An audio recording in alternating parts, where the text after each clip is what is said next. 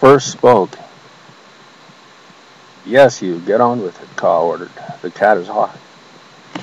"Who first?" "Left the highlands by military Hoover camel, getting to MPG to wander along Kennedy Street near American International University in Beirut, and a coffee shop with American Starburst blends of coffee, brandy, sugar, and spice filled to wait at a table for a courier to bring a travel itinerary, tickets, and cash.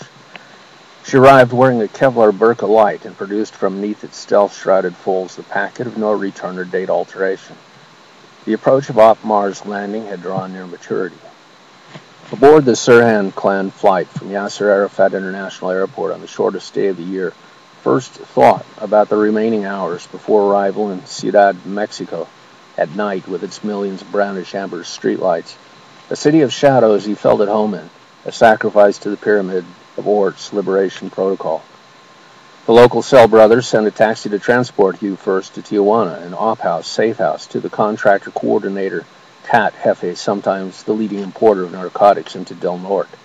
After hours of high speed and fair asphalt, bumpy roads riding through the night, they drove into the city. Stopped at a traffic signal, Hugh observed 3 Mexican youths playing a 4-skill baseball drill con mucho gusto. 3 fielders several feet away from a batter standing alone with a backstop beyond would each throw a hard ball to the batter's strike zone, who in turn would hit the ball as a grounder toward whatever of the fielders he chose to have fielding and throwing practice. In the 60 seconds to light, the players completed 9 circuits of the drill. Hugh compared the increase of Mexican players in the major leagues of baseball with the decline of the apartheided white-skinned Germans of the United States that trained their progeny with pitching machines, as if robots worked in the American League instead of humans with arms and different deliveries and styles. The taxi arrived at a beautiful mansion set on a cliff overlooking the Pacific Vista. The driver abruptly stopped screeching brakes at the gate and said to Hugh over his shoulder, "We kick gringo butt now, get rid of apartheid preventing our conquest of more wealth. No, yes?" Hugh answered grimly, "You talk too much, hombre, the day is young." At the door, a tall Mexican padrone, looking like a clone of Saddam Hussein with a knife scar up the right of a Fu Manchu mustache, wore a fine silk suit manufactured from patented hyper silkworms, greeted Hugh first warmly, taking him into a bear hug expansively and odoriferously. "Mi casa es su casa, cabrone. Las plumas de Zapata está aquí."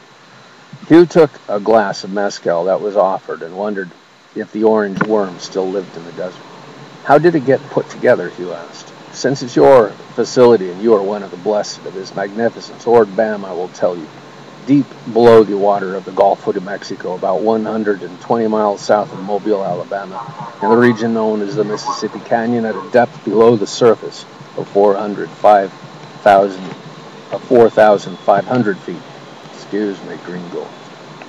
To be the benthos production machinery and head equipment of an oil well, formerly the deepest ocean water production hole on Earth. The oil field is more than 5,000 feet below the sea floor. A layer of salt of nearly 3/4 of a mile deep covers the oil. The field operations have been connected for years to other pipelines in shallower waters of 1,000 feet or less and operated beyond ordinary government police security for decades.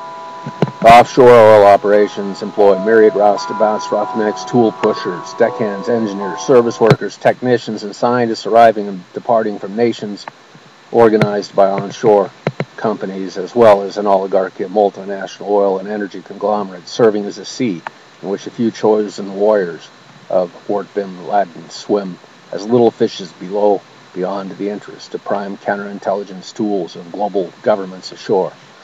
The Mujahideen and the constellation of offshore oil development fields received and transported small quantities of plutonium from some of the world's production facilities to a safe concrete beaver house niched under the salt of the deep field. When the time and quantity was deemed enough by His Magnificence Oort Bam, the team from Pentrex Oil emerged the weapons fuel from the beaver howe and brought it in a piece of broken oil production machinery on an offshore supply boat to Veracruz. The choice of Veracruz as the point of entry for the weapon that would be first strike in the War of Liberation, bringing chaos to America, was apropos since it was the Mexican port that the monster General Scott conquered in the invasion of Del Norte Americanos in the war that took our vacation land of California from us. Some of your dispensables from Alkira Journeyman took the 60 pounds of plutonium purchased from non-inventoried surplus stock, with 100 pounds of next-generation military plastic explosives, enough blasting caps, dead cord and wire for a simultaneous serial implosive detonation of the enwrapped package, and worked it up in the mountains before dying from radiation sickness. So many REMs made them sterile. We kept their bodies at a safe location to conceal the cause of death from the federalities. No plagues resulted. Bull clarified the mission history with obvious pleasure, then continued, "Your mission will be supported with a time-coordinated diversion in El Paso, Texas. A half hour before your aircraft crosses over the border, 3 of the world's largest earth movers